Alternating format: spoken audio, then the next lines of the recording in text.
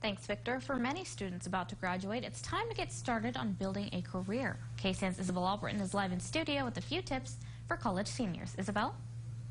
Yes, Mariah, with fall semester just around the corner, we know fall graduations aren't too far behind. And to ensure students have a job lined up before they graduate college, experts recommend that seniors begin applying to companies before their last semester.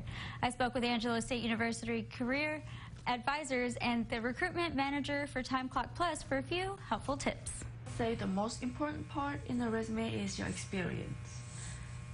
That's why I always encourage students to trying to do as much as they can, especially those that involve in their major, so they have something to put on the resume. Ling says adding as much as possible to the experience portion is extremely beneficial for students. Experience can not only tell that they already have something in the past, but then through that the future recruiter will see and know what kind of personality they are, what characteristic they have, and would that be fit with the company that they are applying for. Campuses also offer job fairs to help students get a head start on networking.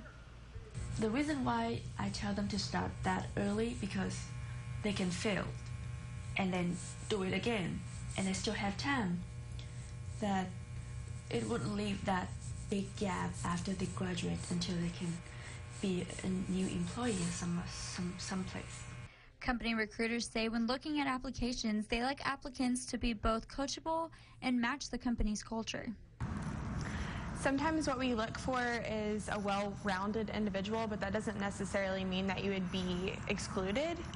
We do like people who would fit into our culture, so no matter what the education is or the skill set is, we love for someone that shows initiative or the ability to learn. Wilde went on to say that it is also important for applicants to be involved in the community. Whenever you are involved in a community, it shows us that you would give back to your community, but you show coachability and also that you can work with teams. Usually, you're not ever going to be working in a community by yourself. So that's important for us and for our culture, of course. Angelo State University students that want more guidance on how to better prepare for the future can also visit the Career Development Center located on campus in the University Center. Mariah, back to you.